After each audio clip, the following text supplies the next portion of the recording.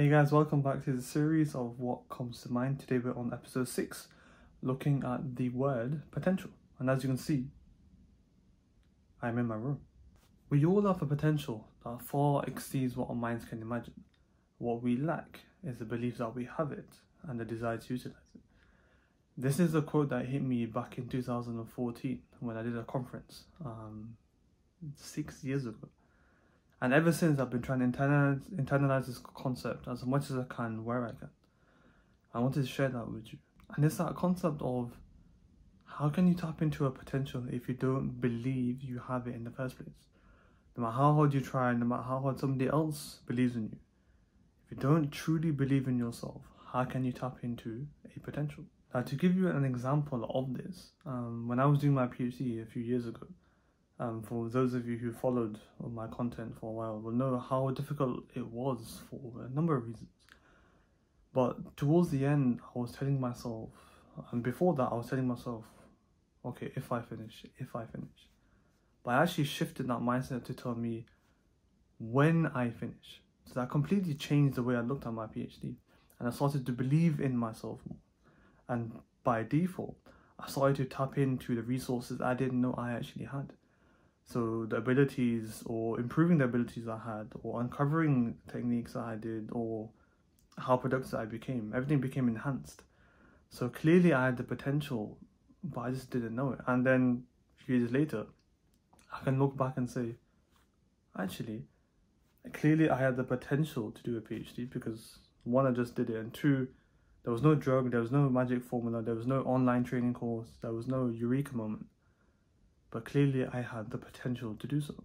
And looking at other examples, for example, you see athletes, world champions, business people, entrepreneurs, world leaders.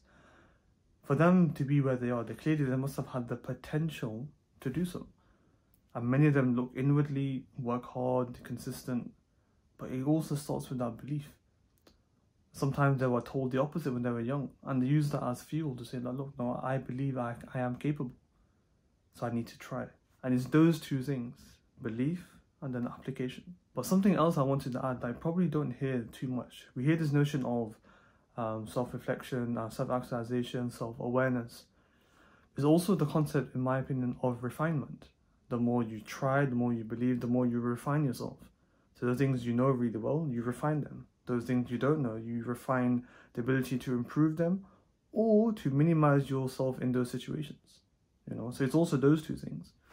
So in my opinion, two things I want to talk about, or I want to hear your opinion more so actually, is one, what do you think of when you hear the word potential?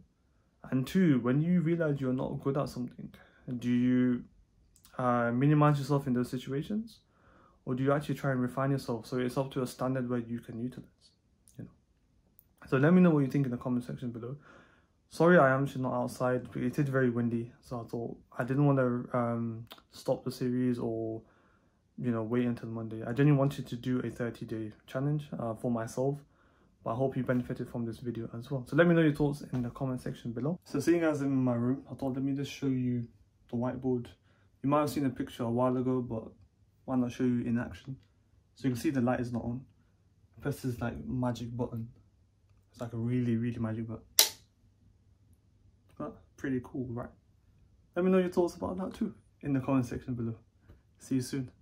And so soon, I'm actually going to see you tomorrow.